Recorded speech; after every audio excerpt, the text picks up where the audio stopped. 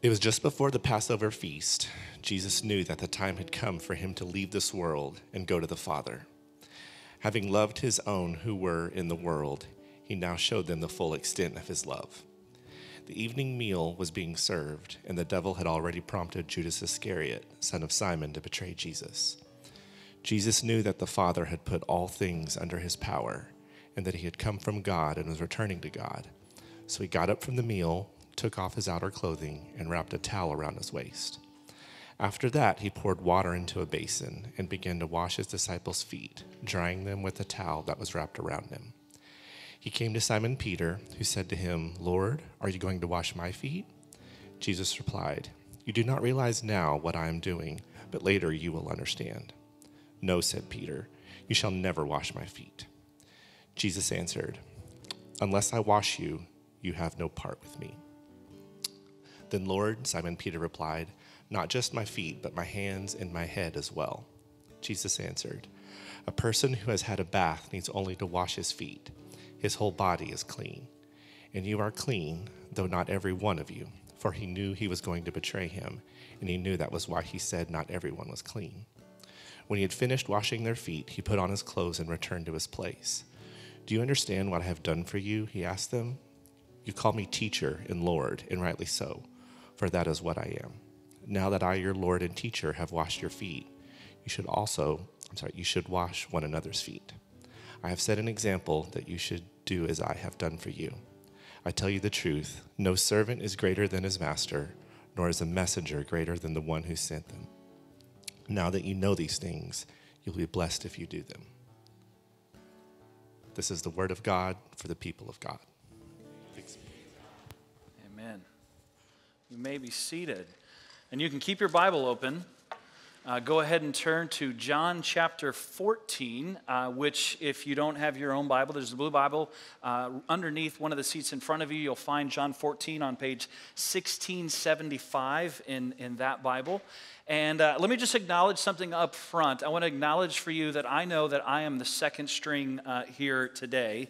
Pastor Thomas serves as the lead pastor for the Well, but he is preaching in our sanctuary services today, and so you get me. Now, I was given some very specific instructions on what I needed to do to appropriately fill in for Thomas here at the Well. The first thing was I needed to have some sort of pop culture reference in my sermon. That was the first thing. The second thing was that I needed to wear tennis shoes. The third thing, I can't remember what that was, but the fourth thing was that I needed to wear skinny jeans. And just in case you're brand new here and you haven't met Thomas yet, this is what I mean by skinny jeans. We're talking like painted on tight skinny jeans. I mean, to be honest, I've only seen him in something other than skinny jeans very few times. So I'm not even sure those aren't his real legs, the painted on skinny jeans. But luckily for you, I'm not going to do any of those things, okay? Because I'm not as smart as Thomas, and it's been about 30 years since I was in my skinny jeans phase, okay? And nobody wants to see that, so you're welcome. If you're disappointed, then I just appreciate up front your grace. If you have been here over the course of these last several months, we've been moving through the Gospel of John. And in our journey through the Gospel of John, we found ourselves continually coming back to how John states the purpose of his gospel. The reason that he writes his gospel, it's found at the very end of John chapter 20. Beginning in verse 30, John writes this: "Jesus performed many other signs in the presence of his disciples, which are not recorded in this book, but these are written that you may believe that Jesus is the Messiah, the Son of God, and that by believing you may have life in his name." And we've come back to that over and over again to remember that this is the lens through which we are to read John's gospel. He writes so that you might believe that Jesus is the Messiah, and that by believing in him, you might find life in his name. And this word believe, by the way, we've talked about, we don't mean it in the somewhat shallow or flat way that we often think of it. More than just a mental assent to a list of ideas, to believe is to have faith, and to have faith is to have trust.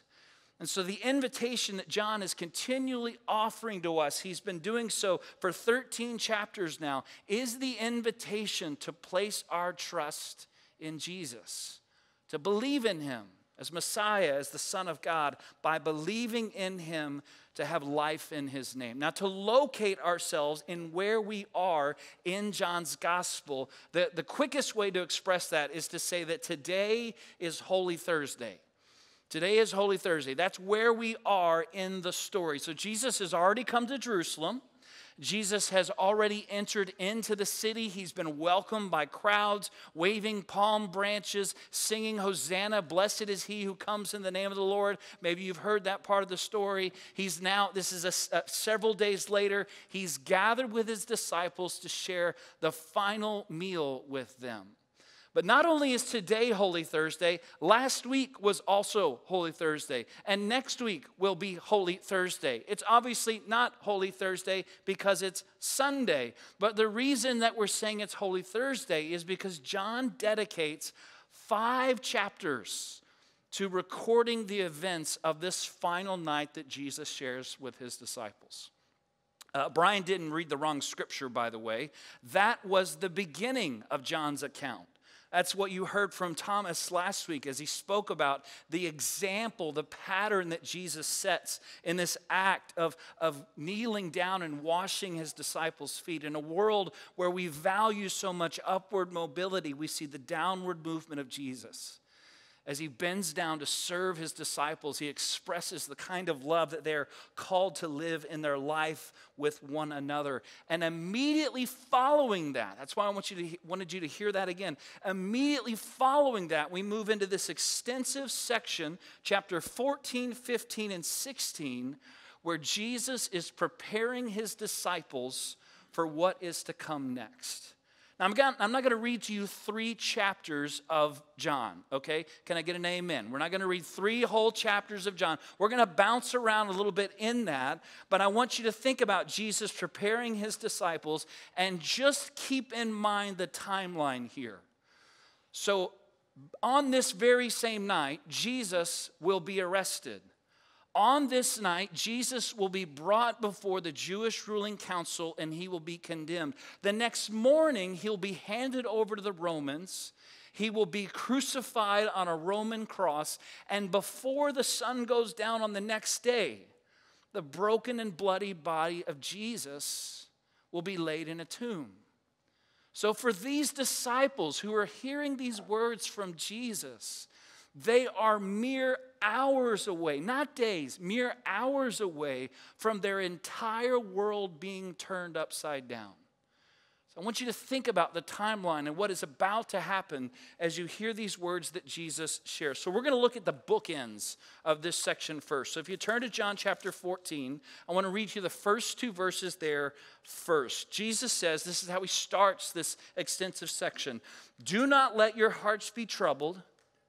You believe in God, believe also in me. My Father's house has many rooms. If that were not so would I have told you that I am going there to prepare a place for you. This is how Jesus begins this extensive section of preparation. And if you go ahead and turn over to chapter 16, verse 33, here's the final word in this section. He says, I have told you these things so that in me you may have peace. In this world you will have trouble, but take heart, I have overcome the world. Now if you turn to the middle, John chapter 15, I'm going to jump around a little bit here, but Jesus describes himself, he uses this imagery of him being the vine as his disciples being the branches, and using this imagery, he says this, remain in me as I also remain in you. No branch can bear fruit by itself. It must remain in the vine. Neither can you bear fruit unless you remain in me. I am the vine, he says. You are the branches. If you remain in me and I in you, you will bear much fruit. Apart from me. Did I just read that? No, I didn't. Apart from me, you can do nothing. Verse 9. Again, I'm the backup. What can I say? All right. Verse 9. As the Father has loved me, so have I loved you. Now remain in my love. Verse 11. I have told you this, so that my joy may be in you and that your joy may be complete. My command is this: love each other as I have loved you. Greater love has no one than this, to lay down one's life for one's friends. So this theme that we've seen over and over again in John's writings, this invitation to put your trust in Jesus, this is exactly what Jesus is offering to the disciples at the beginning, at the end, and here in the very middle. Jesus is saying, I need you to trust me. I need you to trust me. You have trusted me all along, all throughout this journey. I need you right now, in advance of everything that is about to happen. I need you to trust me. Maybe you've had a moment like that in your life where you've either heard those words from someone else or you've shared them with another person, eye to eye and heart to heart. I need you to trust me. This is what this moment is as he sits with his disciples and he prepares them for what the next 24 hours will bring. I need you to trust me. But there's something else that is going on in these 3 chapters. There's something of deeper significance, a promise that Jesus is articulating for his disciples in a more depth than he has at any other place in the scriptures. So we're, again, going to bounce around. You'll see up here the scriptures that I'm going to read for you if you want to write these down. But this is the promise that Jesus is articulating as he prepares them for what's next. He says, if you love me, this is 14, beginning in verse 15. If you love me, keep my commands. And I will ask the Father, and he will give you another advocate to help you and be with you forever. The Spirit of truth. The world cannot accept him because it neither sees him nor knows him, but you know him, for he lives with you and will be in you. I will not leave you as orphans. I will come to you before long. The world will not see me anymore. Chapter 14, beginning in verse 25. All this I have spoken while still with you, but the advocate, the Holy Spirit, whom the Father will send in my name, the advocate will teach you all things and will remind you of everything I have said to you. Peace I leave with you, my peace I give you. I do not give to you as the world gives. Do not let your hearts be troubled and do not be afraid.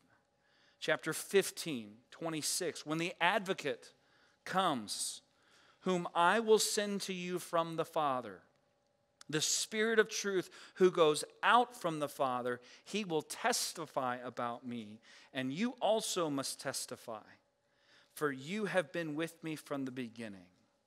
Chapter 16, verse 7. Listen to how Jesus takes this even a step further. Very truly I tell you, it is for your good that I am going away. Unless I go away, the advocate will not come to you, but if I go, I will send him to you. Jumping down to verse 12. I have much more to say to you. Just think about that for a moment. Again, think about everything that is about to happen. Jesus says, I got a lot more than you can bear. But when he, the Spirit of truth, comes, he will guide you into all the truth. He will not speak on his own. He will speak only what he hears, and he will tell you what is to come. He will glorify me because it is from me that he will receive what he will make known to you. So this is Jesus saying, I need you to trust me. I need you to trust me in the same way that you have all the way up until this moment. I need you to trust me right now for what you are about to go through. But there's this thread that runs throughout all three of these chapters. There is this promise of one who is identified here in this translation as the advocate. Now let me show you, because again, Thomas is smarter than me, so I had to put something in here to make myself sound smart. This word advocate, no one liked that joke, but I did. This word advocate comes from the Greek word, you got to put it up there so I can try to pronounce it, parakaleo. Okay, that's the verb of the word that is translated here. And here's what that word means. It means to exhort or encourage, to comfort or console, to call upon for help, to appeal to one's behalf, to call to one's side, to admonish or exhort. The noun that is used here, paraclete, which, by the way, if you try to put that in any sort of word processor, it will autocorrect to parakeet. Just a little fun aside there, just in case you're wondering. Kept coming up, parakeet. Paraclete can be translated as advocate, as we have here, also intercessor, consoler, comforter, helper. This is Jesus promising another one who will come, the one identified in this particular way, the one who will exhort and encourage and comfort and console, one you can call upon, one who will appeal on your behalf, who will admonish you, you can call to your side, one who will intercede for you, console you, comfort you, help you. This is Jesus speaking about the gift of the Holy Spirit. I am departing from your presence, but another will come, will be with you. And remember what we read there, will not only be with you, will be in you. Jesus is speaking in advance of everything that is about to happen, of the gift of the Holy Spirit that will come, that will teach them, that will guide them, that will testify to them about Jesus, that will give them his peace, will speak to them. The deeper knowledge and inviting them into that they will have the same divine strength, enabling them to remain in him, to love as he loved, to stand up against the evil that is about to come their way. This is the gift of the Holy Spirit. But over the course of 2,000 years of Christian history and scholarship, this may be the most confusing thing about the Christian life. What exactly is the Holy Spirit? If you look in the scriptures, the Holy Spirit is described in various ways. It's described with the imagery of water and wind or breath or fire, among many others. You may hear that and go, I would just like a little bit more clarity here. What exactly is the Holy Spirit? What does it mean? Is it like Casper the Ghost? Is this some sort of weird thing that we have all of these different perspectives. And my hunch is, from my own work with people, is that when we begin to talk about the Holy Spirit, there are some of you who might get a little bit nervous. And you may get nervous because you think about a particular expression of the Holy Spirit that you've seen before, and you think to yourself, I'm just not sure that's me. That's not how I understand it. Maybe you've seen an expression of it, and you've thought, well, it doesn't work in me like that, so maybe it's not in me. Or maybe you've thought to yourself, well, this idea of a helper, this idea of an advocate, a consoler, a comforter, this is really nice. In fact, this is a really solid backup plan. But in your mind, you're thinking, I can probably handle most things that will come my way in life, and I kind of like having control over my life. So, in the instance, very rare, probably unexpected instance, that something might be beyond my control, well, then there's the Holy Spirit, and I can turn to the Holy Spirit as a backup plan. Or maybe you're just thinking, again, this is where it gets weird. It's a bit mysterious. What exactly does it mean? What is this gift that Jesus is speaking about? How are we to understand the one that we would describe as the third person of the Trinity, God the Father, God the Son, and God the Holy Spirit? What does it mean when Jesus says that I will go away from you, but I will give you an advocate? I will give you the Holy Spirit to live in you, to teach you and instruct you in the way that you should go. Well, in my life, there's two passages that have helped form my understanding of what the Holy Spirit is in my life, and how I think how we understand the Holy Spirit in one another's lives. And the first is from Colossians. This is Paul writing chapter 1, verse 27, if you want to look this up later. And there's a phrase in there that Paul uses as he speaks about the riches of what has been revealed to us through Christ. And he simply says this: Christ in you. Christ in you. Another translation renders it this way: the secret is simply this. If you want to understand the Christian life, it is Christ in you. When you put your trust in Jesus, when you give your life to Jesus, Jesus gives himself to you. And he does so through the gift of the Holy Spirit that comes to dwell in us, live in us. And then the other one is from 1 John chapter 4. Very simple phrase that we find there. I believe it's verse 1. It says this: the one who is in you, the Spirit. Again, we give our lives to Jesus. Jesus gives himself to us. We are given the gift of the Holy Spirit. The one who is in you is greater than the one who is in the world. Now consider that for just a moment. That the greatest power in all creation, Jesus is promising, this is what I will give to you. This is what I will place in you. This is who will walk with you and teach you and encourage you and admonish you, help you know where to go, empowering you to do what seems impossible, to remain in him as he remains in you. In other words, the Holy Spirit is the very presence of God, and it is the power of God that takes up residence in us when we entrust our lives to Jesus. Giving our lives to him, Jesus gives himself to us. So if you have given your life to Jesus, if you have along this journey or somewhere along the way of your life, if you have given your life to Jesus, this gift has been given to you. You may not understand it, but it's already there.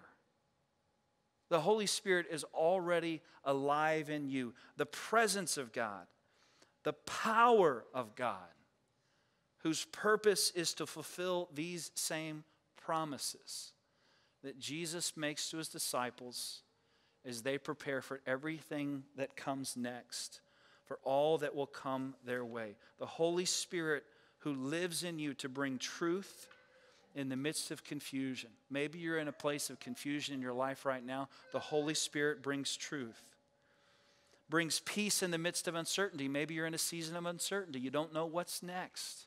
You have questions and you're not sure where to turn. But the Holy Spirit brings peace in the midst of uncertainty, hope in the midst of a world that is broken. Have you noticed this, that we live in a broken world? The Holy Spirit is the hope that comes in the midst of that world. Love and grace in the midst of our shortcoming and our sin. The Holy Spirit's like the water, like wind. It's described as fire, but it's also described as breath, which is what you're all doing right now, right? Is everybody here breathing? Some shook their heads. I don't know what that means. The Holy Spirit, if you've given your life to Jesus, Jesus has given himself to you, and the Holy Spirit is as near as the very breath that you breathe. It is the life, the new life that has come in you by the gift that Jesus has given to you. So if you want to figure this out, if you want to somehow understand it more, here's what I would encourage you to do. Keep breathing. Keep breathing. And with each and every breath, recognize that there is a life that has taken up residence in you. There is a presence and there is a power that has come to fulfill the promises that Jesus has made to you. The Spirit is as near to you as the breath that you breathe. So as we prepare to come to this table and receive these elements, the same meal that Jesus shared with his disciples, I want to invite you for just a moment to close your eyes and as best you can, I want to invite you just to breathe. Just breathe in and breathe out.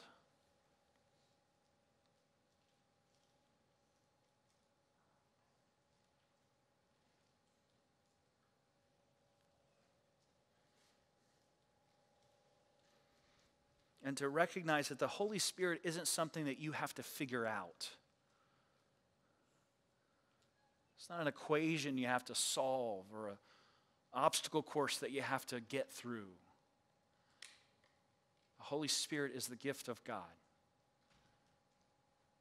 that has already taken up residence in you. The Holy Spirit is the life of God that is already speaking life into you right now.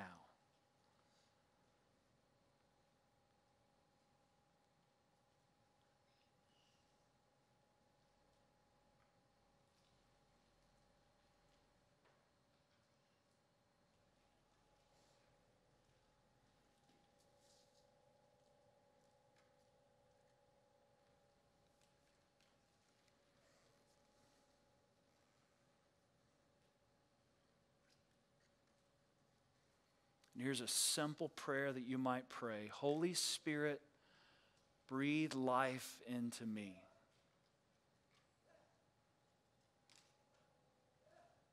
Holy Spirit, breathe life into me.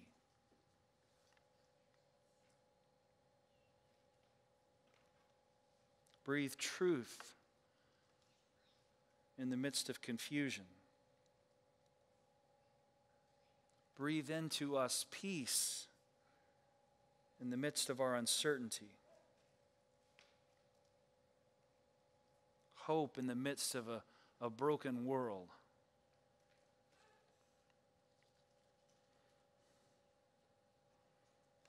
For some of us, Lord, that's just something that we see. For others of us, Lord, we are right in the middle of it. And we pray that you would breathe life. We come to your table in a posture of repentance, recognizing our shortcoming and our sin. We cry out for mercy. And so, Spirit, would you breathe love? Would you breathe grace? Would you breathe life into us as we partake of these gifts of life this day?